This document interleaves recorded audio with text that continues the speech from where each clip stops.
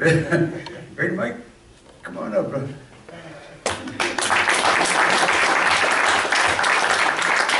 How's everybody doing? Great. Good. Jordan asked me to come today and speak on aftercare, and to me, that's something that's really near and dear to my heart. And did Jordan ever get a chance to speak up here? No. What? Are you going to speak today, Jordan? No, it's all you, bro. Are you speaking at all? Well, good then. So I'm gonna.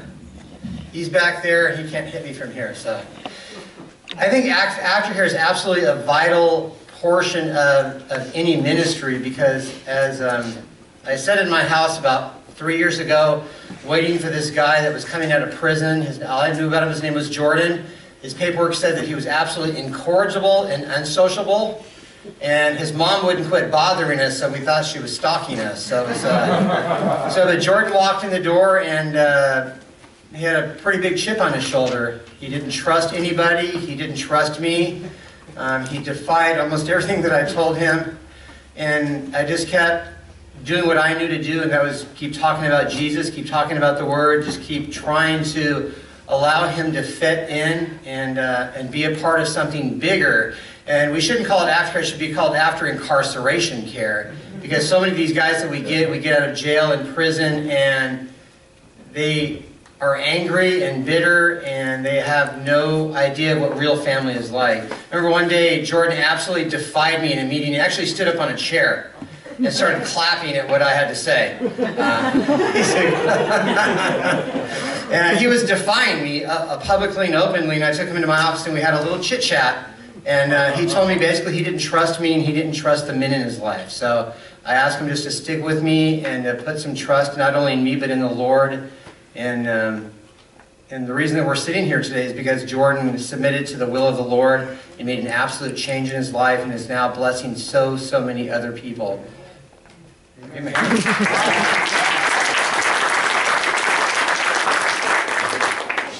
And I don't know what other I didn't even look at the sheet. I don't know what you guys talked about. So I'm just going to talk about what I do. I'm just going to talk from the heart. And it's so important that these guys coming out of prison have somebody to stand up for them. The book of Philemon is it's a great book in the Bible. It's just a little old book. And Paul intercedes for Onesimus. And that's kind of what we're doing here in prison ministry, is we are taking these guys that are coming out of prison, and we're interceding for them to try to get them integrated back into our community. Our house is in Pacific Grove, and Pacific Grove is marketed as America's last hometown.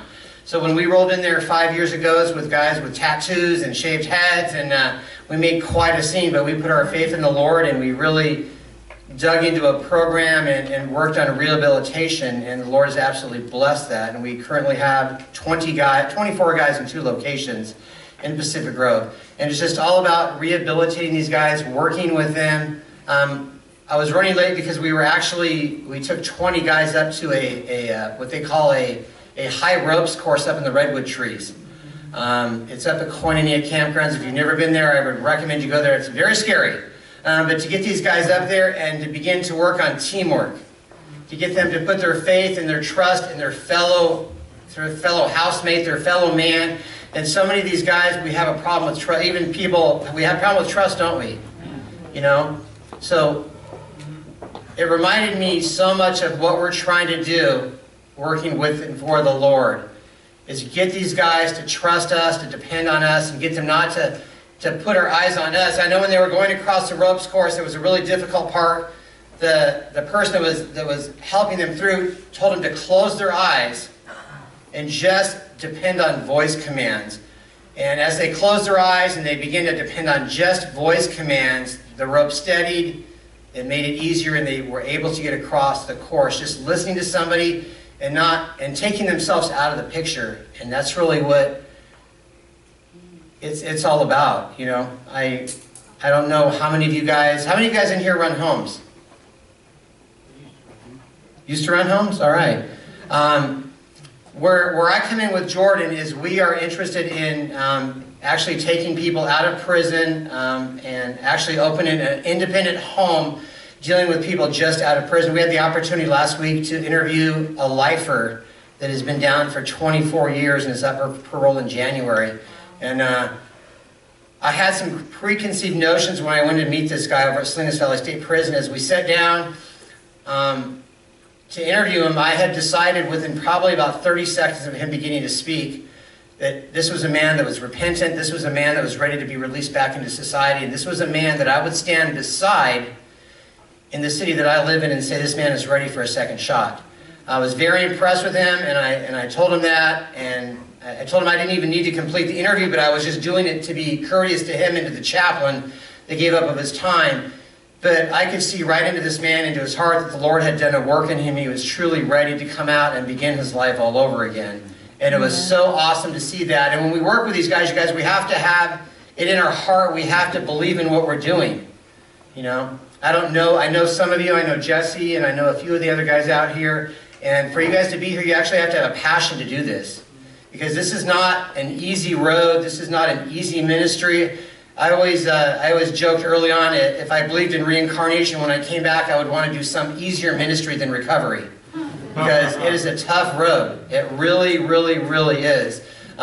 Dealing with people within the church that act, I'm going to say act like they don't have any problems, but to deal with people that admit they have problems, to deal with people that are incarcerated, to deal with people that other people look down upon, those are the people that we really need to reach out and minister to. Actually, it says in the Bible that Jesus came to seek and save that which was lost. And that's one of my most favorite and one of the most scriptures I actually quote the most, because as we look around in society, people tend to look down on people in recovery or people that are incarcerated. But if we look at the number of incarcerated across this state and other states, it's a pretty good percentage of our population. So we either need to deal with the problem now or deal with the problem later. I know with AB 109, there was the big scare about all these, just tons of people being released into society and how horrible that's going to be. And all the people that I've met released on AB 109, I mean, they're with my grandchildren and my wife and my daughters and my sons. I mean, just because somebody's incarcerated and made a mistake doesn't make them a bad person. I think you guys know that. I think that's why you guys are here. That's why you guys are willing to give up your time and your resources and your energy and to reach out to these people. But the biggest part about taking somebody in after incarceration is giving them a safe environment. Like so many people, when I went to 4 recovery homes myself, I was in rehab 4 times, and I was one of those guys that always said, they should do it like this, or they should do it like that, or don't you think it would be a better idea if you did this, or don't you think it would be a better idea if you did that? And I was a difficult guy. I was sneaking out of the home, out trying to buy cigarettes, calling the connection, trying to score. That's what kind of a patient I was. But my wife finally said the thing you never want to hear your wife say. She said, well then, if you can do it so much better, why don't you do it? And so 7 years ago, I went to the pastor at the time of Calvary Monterey, Pastor Roger Scalise, a man that I respected very much. I met him in his office, and I gave him my grand scheme of a plan for working with people out of jail and prison, and I gave him this whole spiel that I'd worked on very hard. I sat there, I smiled, and I said, what do you think? And he said, that is the dumbest thing I've ever heard of in my life. Oh.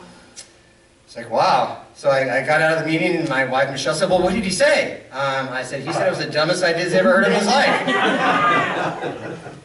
And after that, she said nothing. She just went about her business, and about a year later, we were here at church, and she was walking by me, and she said, the Lord spoke to me and confirmed what he confirmed in you, that we're supposed to open a men's home. So it's kind of a funny little story. So we gathered up a board of directors. I didn't know what a board of directors was. So we asked some people to help us start a board of directors. We founded a board of directors, and we made an agreement that the first time somebody needed a residential facility, we'd let them sleep on our couch. We would acquire housing, and then we would make the move. And we didn't realize how hard it was to acquire housing for this type of ministry. It's really difficult. But there are a lot of laws out there that are actually made to protect groups of under 6. I don't know if you guys know that or not. It's called Not in My Backyard. But we can start facilities that are 6 or less without any permission, without the neighbors or anything. But you just have to find the landlord that's going to actually allow you to do that. So we got the church involved. We moved the facility, and we were ready to go. We moved on a Saturday and a Sunday. Monday morning, the bridge was going to begin. We went out to wake up our one and only guy, and there was a note on his pillow that he left in the middle of the night. So it was like, Lord, did we really hear from you? So we sat for about 6 weeks with an empty house, and the Lord began to bring people into the ministry. And the thing that we have to do with these guys is we have to begin to show them that somebody cares about them. You know, I say, and I don't say this in a mean fashion, I say most guys coming out of jail and prison have father issues. I myself had severe father issues that I think a lot of people have. And it causes us to not trust those around us. It causes us to not be able to believe into somebody else.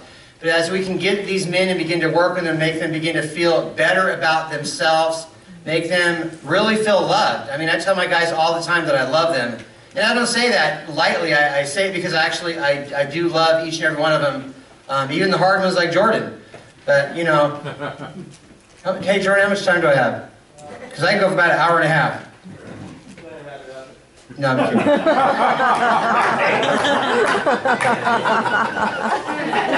No, seriously, how much time do I have? Till 6? Till 6? I'm just getting ready to get into my Bible study. No, I'm kidding, so, sorry. Until but 40 minutes. 40 minutes. But it's just about how many people in here are believers? Amen. Yeah. I like that. I like that. It's about showing these guys the love of Christ when they don't understand it, when they don't get it. When I started going into recovery, I didn't believe in God. I wanted so bad to believe in something. I went into a secular recovery home. They told me to do a higher power thing. You guys ever hear that? Mm-hmm. Yeah. It drives me nuts. So my higher power for a year was the ocean. I would go visit the ocean. I would walk in the ocean. I would drink my coffee in the ocean. But you know, the only thing about that was it never did anything for me. You know, they were happy to take $750 a day from my insurance company while I walked in the ocean in the afternoon. You know? Sadly enough, my insurance company spent about $56,000 on my recovery, only to fail miserably. I ended up homeless, living in my car, not allowed to see my wife or kids. I was actually living in this very parking lot here at Calvary Monterey. My family attended this church. I would come at night in my van, make a spot in the back. I would sleep here at night, and then I would go out during the day and kind of do some little side jobs, get enough money to do some heroin. I was a heroin addict for 20 years, and that's just kind of what I did. It wasn't until that I met the Lord Jesus Christ and He changed my life like that. Amen. It was instantaneous.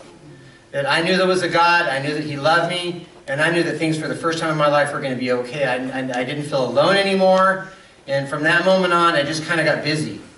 You know, I made one of those little deals with the Lord, and I said, Lord, so I wasn't all the way ready. I said, Lord, I'll work half as hard for you as I did scoring dope. And that was the deal I started out with. And then very shortly it was, Lord, I will work for you with every ounce of my fiber to do what you want me to do. Even if it is the stupidest thing anybody's ever heard of in their life. When the Lord gives you something in your heart to do, you have to do it. It doesn't matter what other people think about it. It doesn't matter what anybody says about it. It doesn't matter what the neighbors say about it or what people think about it. All that matters is what you want to do and that you do it to the best of your ability. Amen. Because the Lord will provide you with the strength. He'll provide you with the finances. When we started the bridge 7 years ago, we had enough money to operate for 5.5 weeks. And then we were going to be broke. 7 years later, we're still operational, and we're very blessed in what we do. And like I said, working with Jordan has been an absolute blessing to watch him grow. I think he was kind of mad at me that I wasn't here this morning, but that's okay. I was out with my group of men that are in the bridge, and we were doing some T-building, and it's great to watch Jordan grow. Not only as a believer, it's awesome to watch him grow and then reach back to help those that are incarcerated like he was to have a better future for themselves. So Jordan is somebody that really got it. That really came in with that bad attitude, that really fought the system, that had that absolute conversion, and then began to understand what it means to be a believer and what it means to do a work for the Lord. And I like to see him be on his own. I love seeing him do it. He's doing an awesome job here. And you guys, the Lord is powerful and mighty, and He can do absolutely anything. Amen. You know, it takes people like you guys. I just want to encourage you, people like you guys, to make a difference in somebody's life. I look at this guy that's been down for 24 years. He's not going to be the most popular guy. First thing people ask when I say interviewed somebody for the bridge at Salinas Valley State Prison was, well, how long is he in for? Well, he's in for life. What do you do? And they want to hear something like robbery, burglary, you know, first-degree murder. And it scares them. It scares them. But when I look at this guy and I look in his eyes, I see the work that the Lord has done within his life, within his heart, and it doesn't scare me at all. I know this is a guy that the Lord is going to give a second chance to. I know this is a guy that's going to be back into society. And how dare us do anything but the best we can do for this guy, regardless of what he has done. Amen. You know, we as a society, we put things in order, don't we? You know, we put things in order. We put sins in order, don't we? If you're a robber, you're here. If you're a murderer, you're down here. If you're a pedophile, you're down here. The Lord doesn't put sin in order at all. The Lord said sin is sin and it's all wrong. But we as a society, we tend to put sin in order and we tend to categorize and we tend to put labels on people, and that's wrong. That's absolutely wrong. If we're in this type of ministry, we're to love them as Christ loved them. We're not to judge them. We're not to point fingers. If they've done their time, they've done their time. I can't think of what I would have done if I would have turned my back on Jordan. Jordan was the very first person we've ever taken in that was actually coming out of prison, and it kind of scared me. I didn't know what to expect. You know, I was going to have to tell people that we were bringing prisoners into the city of Pacific Grove, and they didn't want to hear it. There were rumors going around, and they got back to the mayor, and they were calling the city council, and they were calling the Chamber of Commerce, and it was just on and on and on and on. But I had to believe in that the Lord would intercede and the Lord would bless the work that He started, and He has. Amen. And it's just awesome to see what He's doing, and it's awesome to see you guys.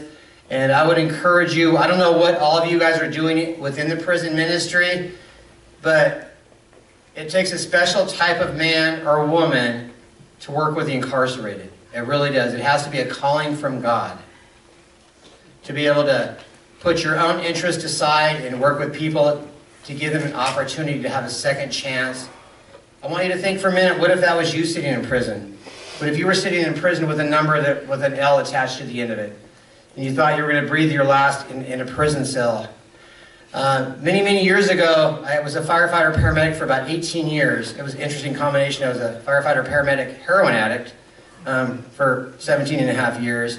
But it used to really bother me when I would go into Salinas Valley State Prison or to Soledad Prison and work on somebody that would end up dying.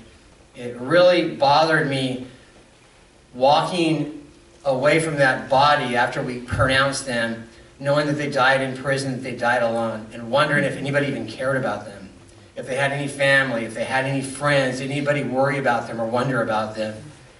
So there are people that are getting out, praise the Lord. It takes people like you, it takes people like me, it takes churches and ministries to get together, to band together, to pull together, to make it possible for these men and women coming out of prison to have a place to go. Because eventually, they can end up being your neighbors. You know, and isn't it our calling to do the best that we can to minister to the people, to show them the love of Christ, to show them they have an opportunity, that they can begin to be a part of the solution and rather part of the problem? That's what it's all about. You know, as we think of that scripture, Jesus came to seek and save that which was lost. All of Jesus Christ's ministry was aimed at what? At the lost. The tax collectors, the sinners, the prostitutes. You know, there's not a lot of scripture that talks about Jesus Christ hanging out and eating with all the well-to-do, is there? You know, all the ministry is talking about the lost sheep, the lost coin, the lost son. Jesus' ministry was to those that are lost. And right now, the most visible people group that we have that are lost are the people that are incarcerated. And those people are sitting behind bars, behind prison walls. They can do nothing. They depend on us. Meeting in groups such as this, being in communities, having homes, preparing things for them to be able to have a chance when they get out. And do we owe them anything less than that? You know, we owe them our best. Because many of them, if they had to do it all over again, would they choose the same? How many of you guys in here have made a mistake? If you had the choice to do it all over again, would you make the same mistake? How would you like to have to live that mistake for the rest of your life and have it affect the rest of your life? See, these guys hopefully are going to be getting a second chance, some of them a third, some of them a fourth. but it's our job to provide the best environment, the best place, the best advice, the best fellowship, the best brotherhood, the best amount of love that we can give them and show them a different way. That they don't have to keep doing this over and over again. You guys all know the recidivism rate, don't we? How high it is. It's just unbelievable, but I believe that as we get these men and women out, as we love them, some of them for the first time. Some of them don't know what it's like to have a father or a mother figure in their life. They don't know what it's like to sit around the family dinner table. They don't know what it's like to do laundry. They don't know what it's like to do chores. They don't know what it's like to be angry and not lash out. It's our job to teach them those simple, basic skills. Now, I couldn't imagine coming out of prison not know what a cell phone is, or how to write a check, or never having a driver's license. The first man that I ever met that was in prison, I met him many, many years ago. His name was Robert Drapo. He began to witness to me. It was funny, he was witnessing to me as I was at his bus stop, and I just let him do his whole spiel.